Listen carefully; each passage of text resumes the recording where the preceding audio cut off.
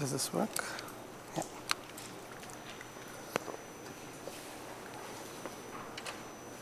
Does this work?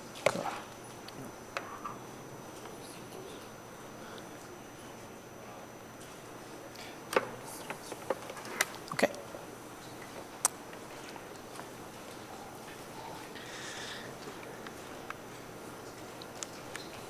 Just wait 1 second.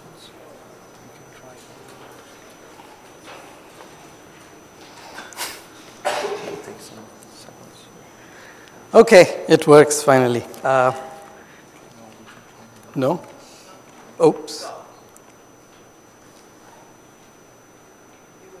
Maybe that was okay. No?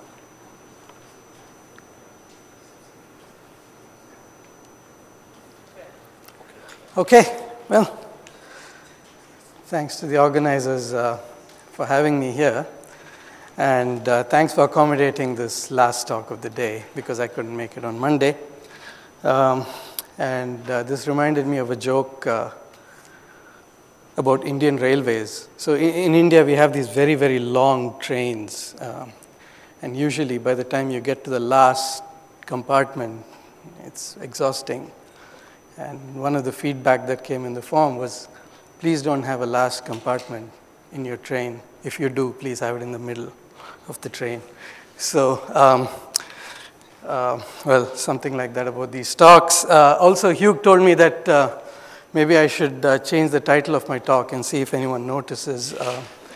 And clearly, so I'm going to talk about collective behavior at the end of the day in synthetic active matter. This is going to be very, very different from the talks that we have heard in this conference so far.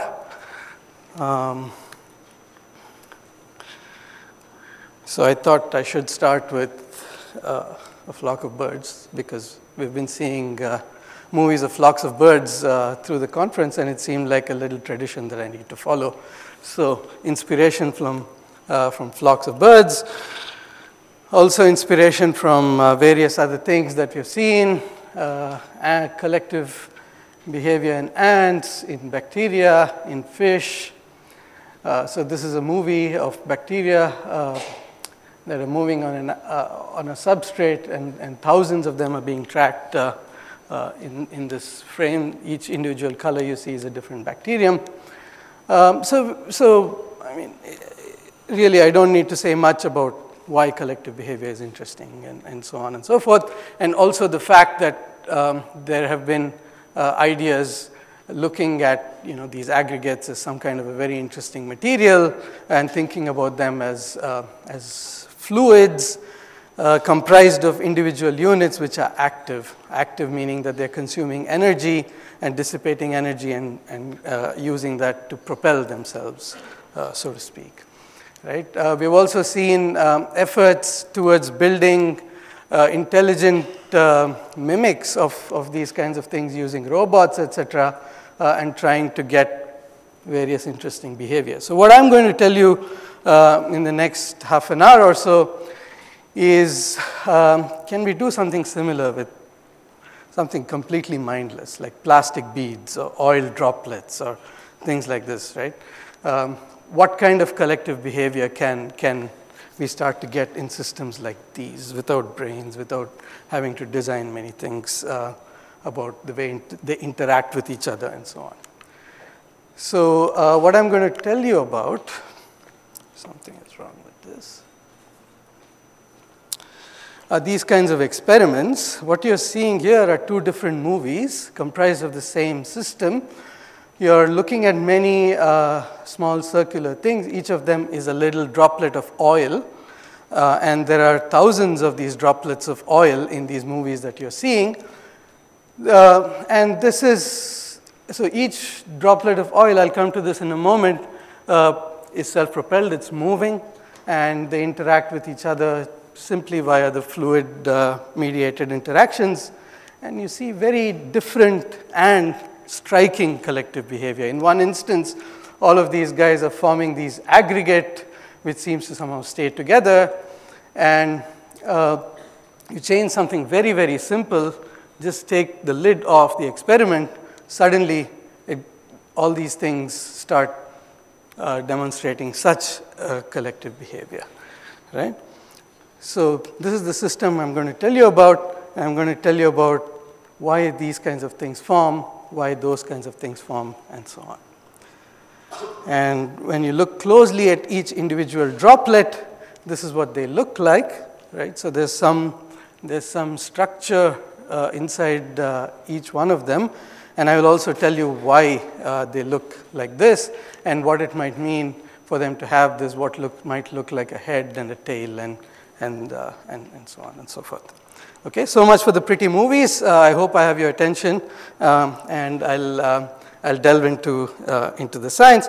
And luckily for me, this work, a bulk of the work that I'm going to tell you about has just come out in PNA as of yesterday, and so you can go and if there's one thing you want to note down, maybe it's this, and you can go back and read the paper, and you'll get everything that I talk about. And this work was done mostly at Princeton, and some of it is being continued in my lab now in Bangalore. Okay, so the initial motivation to create these objects which do these very interesting things was to mimic propulsion or motion at the micro scale. Okay, unlike trying to build these robots which can walk like let's say wildebeest or so on, what we were trying to do was mimic the swimming of algae or bacteria and so on. So inspired by how they move, people have over the years thought about very simple models about how to describe motion of these microorganisms without having to deal with all the complexity involved. Like they don't want to take care, describe the motion of a beating flagellum and so on and so forth. So there are very simple models. I will tell you about this model very briefly to describe these small scale motions. What we have attempted to do is to create a synthetic mimic of this simple model rather than create a simple mimic of this object, right? Our aim is to use this system not only to learn about potentially new physics that comes up, as I will show you in some of these systems, but also that might lead to new insights into biology itself. And since we have created an object inspired by a very simple model in mind, maybe that also leads to some potentially new technology. Okay, so the model for microscale swimming that I have in mind is a so-called squirmer model. This is inspired by the motion of, let's say, a paramecium. This is a microscale organism which has many, many thousands of cilia or hairs on its outer surface.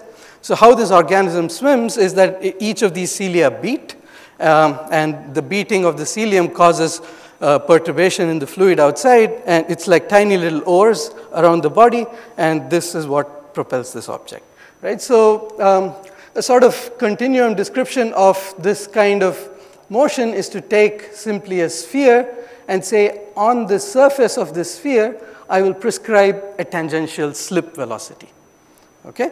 And you can write various forms of the slip velocity, and so you immerse this object which has this very special velocity at its interface and immerse it in a fluid because it pulls also the fluid ambient to it, this object itself starts moving, okay? So that's the mechanism for the propulsion of this so-called squirmer. So what we sought to do was to create a physical mimic of the squirmer model. So we said, let's take emulsion droplets, oil droplets, and put them in a bath of aqueous solution which contains a lot of lipid, okay? A lipid or a soap molecule is a molecule which comprises of a hydrophilic part and a hydrophobic part, right? Such that all these molecules spontaneously assemble at the interface of oil and water. Okay, it's literally soap that one uses at home. So one gets a nice monolayer of this surfactant, and if you create situations where the concentration of the surfactant is not uniform around the droplet, but rather there's a gradient of this concentration, one can generate spontaneously flows associated with this gradient, which corresponds exactly to that situation, and then this droplet itself will swim. So how do we actually create such a gradient? That becomes the question, and we take advantage of again a very well-known phenomenon to all of us, that soap in water will dissolve oil, right? So what we put is oil droplets in water, and these soap molecules are in the form of these so-called micelles, and they come and dissolve this oil away and become these swollen micelles. Okay? And in the process of this dissolution, what happens is that you leave behind patches of the interface which are devoid of this surfactant. And the result of having such a situation where you have some region which is covered by surfactant and some not, is that the interfacial tension is different over here compared to here. And this causes a spontaneous fluid flow, and this is something that we all know and which we all will probably observe in an hour or so from now, is this so-called Marangoni effect, which you've probably seen as tears of wine in the wine glass, right? So this is, it's exactly this effect of having a gradient of interfacial tension which gives rise to these wine legs over here, and in this case what it does is it gives rise to spontaneous fluid flows.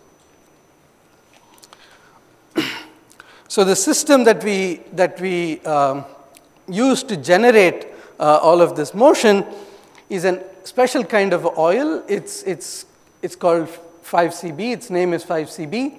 And at room temperature, it's a nematic liquid crystal, right? It's comprised of rod-like molecules, and these rod-like molecules give an internal structure to the droplet. And this 5CB emulsion droplet that we have immersed in a bath of surfactant is gradually dissolved away, right? And what eventually happens is, if you remember the previous picture I showed you, these swollen micelles keep forming, and eventually if you take a droplet, let's say that's of 250 microns in size, it gradually decreases in size so that it completely disappears, it's dissolved away. And in this whole dissolution process, I told you that you're generating gradients of this interfacial tension, which causes flows. Okay? The rate at which this dissolution itself occurs can be tuned by the amount of surfactant that one adds. So you can change how these objects shrink away and thus move. All right. So if you put one of these droplets into a bath of this surfactant and water, you observe a large-scale flow inside the droplet like so. So this is a droplet which is 1 millimeter in diameter, and you're able to view all these textures inside the droplet because of the fact that it's a nematic liquid crystal. Okay? And what you're visualizing is the flow that's generated because of these interfacial tension gradients that I just told you about. So what we then do to create the kinds of droplets that you saw in the first movie that I showed you is to use a technology called microfluidics. So we break off the oil or the nematic liquid crystal into uniform droplets. Each droplet is about 50 microns in size, and now we can create literally millions of these droplets in the matter of an hour, right? And they're uniform and nice and well controlled. And if you put these droplets now into this bath of surfactant and water, you see that instead of seeing those large-scale motions that you saw, you get these gentle motions of the individual droplets themselves. The droplets are indeed swimming in this medium. Okay? And as I also told you, the amount of surfactant that you add changes the rate at which you dissolve things. And in this case, when you have these swimming droplets of this liquid crystal, the amount of surfactant you add changes the speed at which they move. Okay, so you have a regime in which you can nicely control the speed with which these droplets swim around.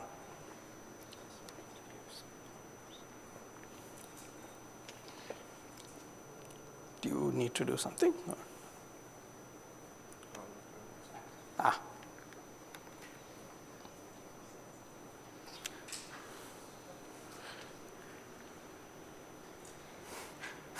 It's ironic that the slide actually said control.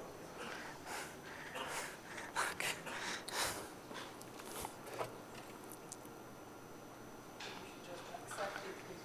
I think I should, yeah, I think it's okay. We just keep going, right? I think we just keep going. Okay.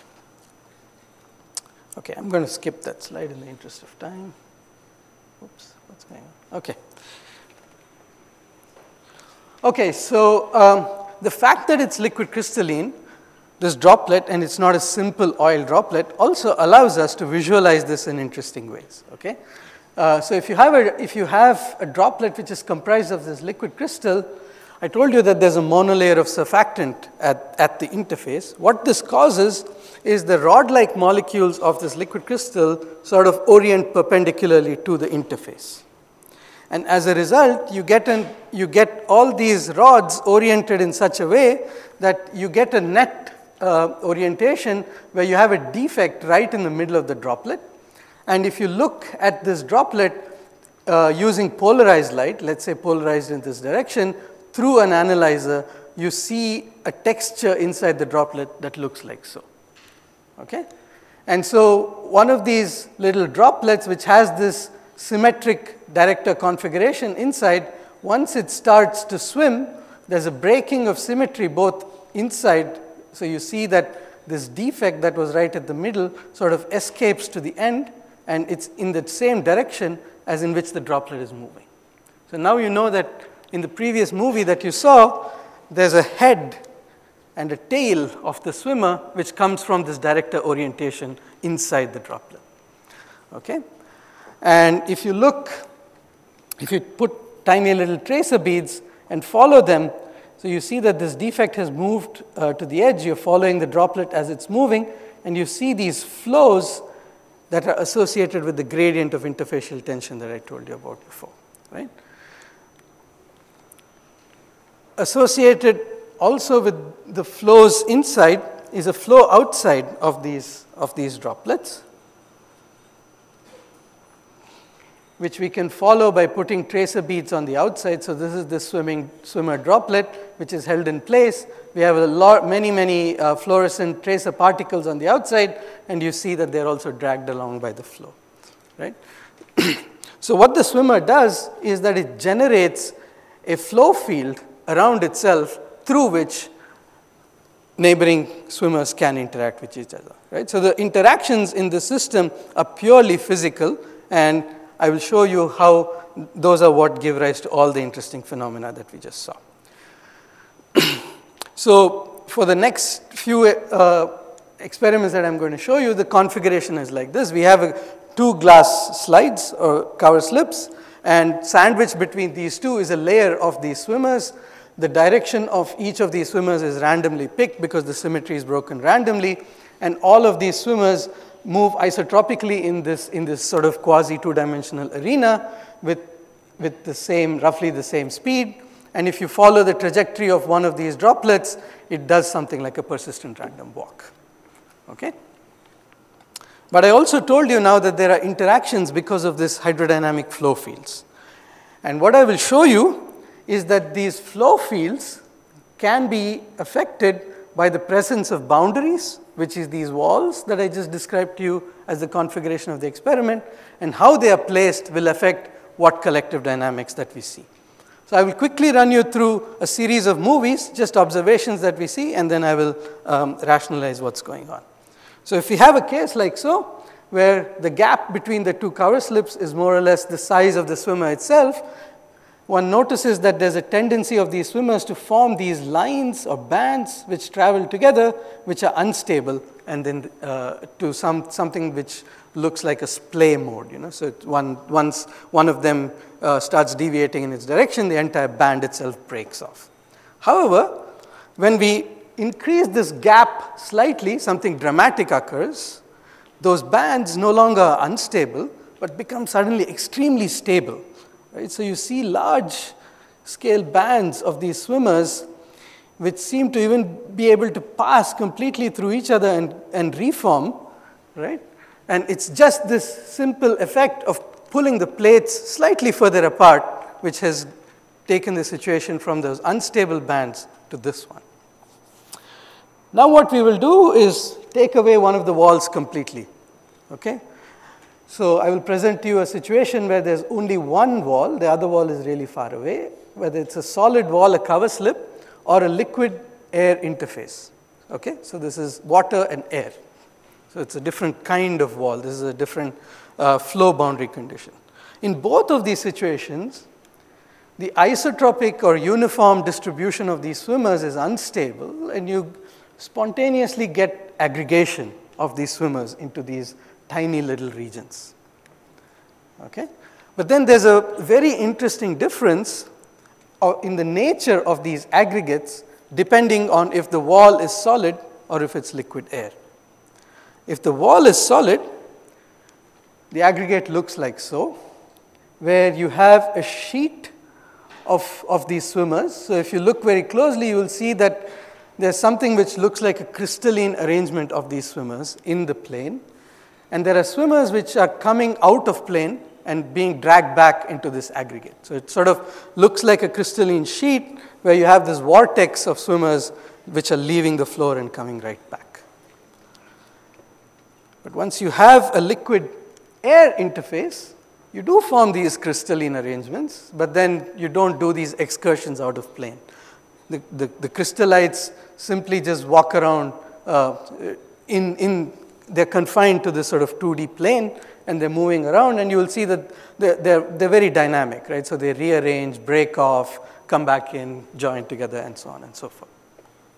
So what's going on here? Okay, so that's the snapshot of everything that I told you. In these configurations, so-called Healy-Shaw geometries, depending on the size of the gap, you either form very stable bands or unstable bands, and then when you have just these walls, you form aggregates either which excurge or go away into the third dimension or not. Okay? And now I will take you back to this Squirmer model, and what we've been able to do is to write a generic version or a general version of the Squirmer model where we don't assume that this form of velocity that's prescribed on this sphere is symmetric in any way. It can be asymmetric, it can have chiral components and so on and so forth. But what is important is that given a slip velocity that we prescribe, we can actually calculate the forces and the torques that act on these objects due to these hydrodynamic interactions. Okay, I showed you that this kind of a thing will set up a flow field through which they interact. What we're able to do is calculate what kind of a force and a torque this object will exert on another swimmer nearby. Okay, so where do we get this slip velocity? We just measure it from experiment. So we have a measurement of the flow field in this configuration of the Healy-Shaw that I showed you. So we fit this slip velocity so that the flow fields in our simulation / theory match, and from that point on we can use this slip velocity that we have fit to the measurement and change. This is a detail of how we actually calculate the forces and torques, the so-called Green's function. So this Green's function is specific to the boundary conditions that we use. So for a given boundary condition, let's say this Healy-Shaw geometry, we are able to take that and calculate the forces and torques that result on every swimmer. And using the same parameters, we can predict what will happen when we have this no-slip wall or this air boundary, liquid boundary. To cut a long story short, our simulations, so this is the situation that we have sort of, the flow field that we have fit from the data, and these are all predictions of the simulation. So you see that there's a very nice match between experiment and these simulations. We are able to capture all the dynamics over here. So what's going on? So we get a very simple qualitative picture of what's going on simply by looking at the flow field of an individual swimmer. So as I showed you in these Healy-Shaw configurations, the flow fields that we calculate look like this. The swimmer, in this case, is moving from this direction to that, and the resultant flow field is like so. What you will notice is that there is a flow which sort of pulls things from the side of every swimmer, right? So these pulling forces naturally have the tendency to create these lines. Right? And that's what you're seeing resulting in both these configurations, that lines spontaneously form simply because each swimmer is entrained in the flow field of the other. Likewise, when you have simply this one wall, what you notice is that when there's a solid wall, there's this recirculating flow in the third dimension, and a flow like so here. And if you look in plane, this looks like a monopolar field. So you have fluid being sucked in from all directions, and consequently what you have is swimmers coming in from all directions, giving rise to a two-dimensional aggregate which is symmetric in this direction in both the cases. Right? But in order to understand the subtle differences that we saw about the stability, now what I said is that we can also calculate these forces and torques that result from these hydrodynamics. Right? So in this situation, so what we calculate are the forces that pull the swimmers together, and we also calculate forces that act in the direction of the propulsion of the swimmer itself. So in this situation where we have the gap to be sufficiently small, you see that there is a sufficiently strong force pulling them in, but there's also a very strong force that pushes them in the same direction.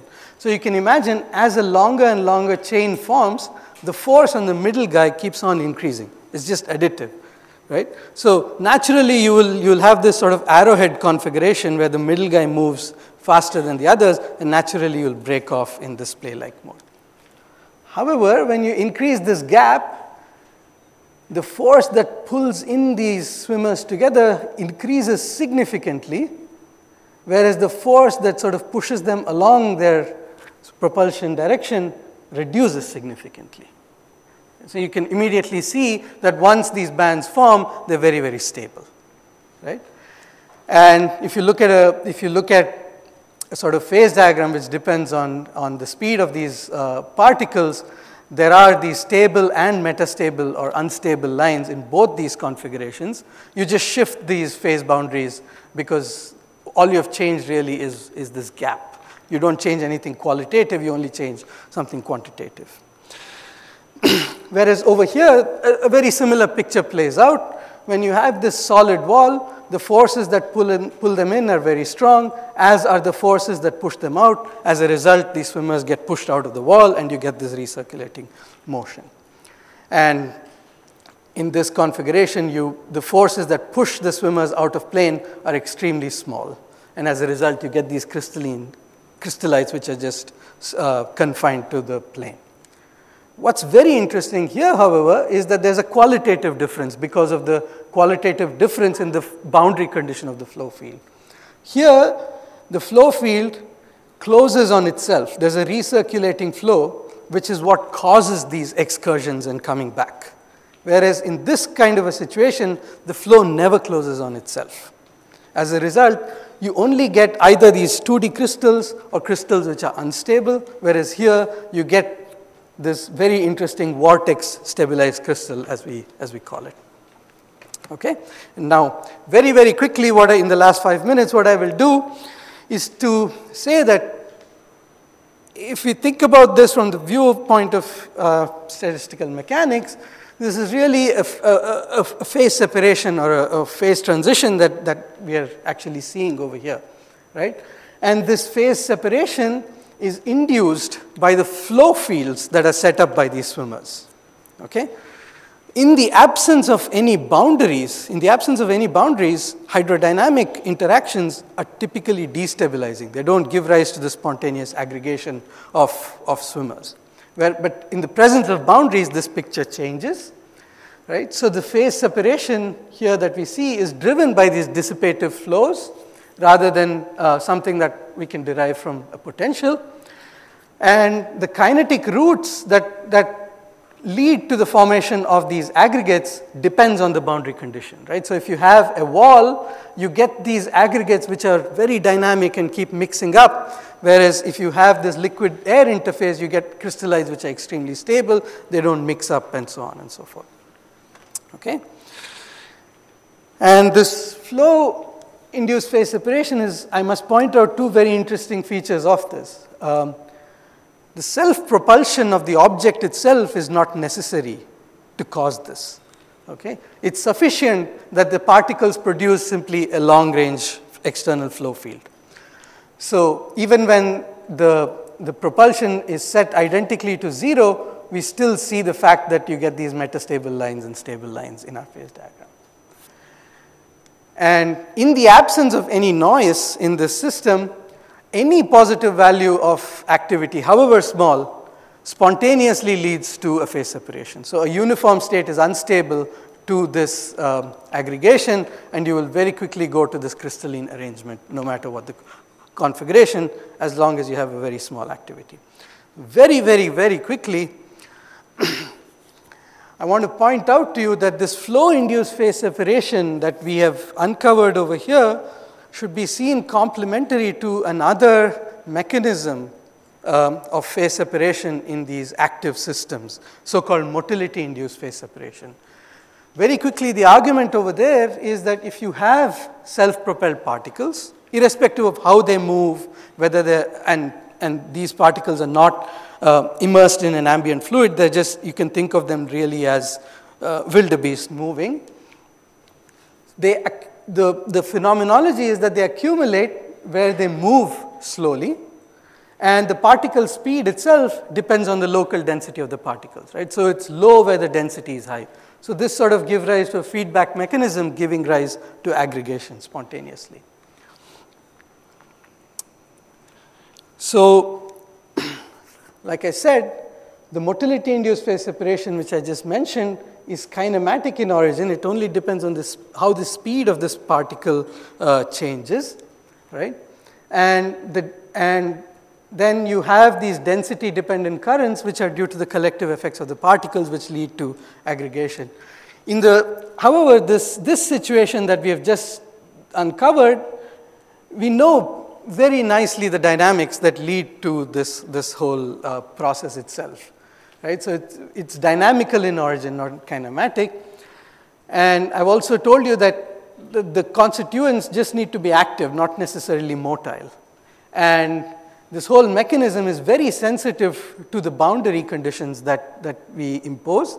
And as a result, you can tune the structures you get by just placing this whole aggregates in different boundary conditions. Okay? So there are other similar aggregation scenarios in other active matter systems, such as active colloids or swimming bacteria, which also form these crystallites, which look something like that. But we think this is a mechanism that is flow-induced rather than a motility-induced phase separation mechanism. Okay, and a couple of teasers at the end. This is also a very interesting system where we can start thinking about situations where you have leaders, not everyone is the same. So if you just throw in one big droplet, it behaves like a nice leader. So you see that this huge droplet is sort of carrying a pack of tiny little swimmer droplets behind it. And what's more, we can put in magnetic beads into those swimmers and guide them and so on and so forth. And so you can do interesting leader-follower dynamics. And when you crank up the density, so all the things that I've shown you is when density is quite low, crank up density, there are other interesting effects which come into play because of the dissolution and the chemical effects. And you start to see various kinds of interesting pattern formation like dynamics in this system. And with that as a teaser, I'll thank you very much for your attention.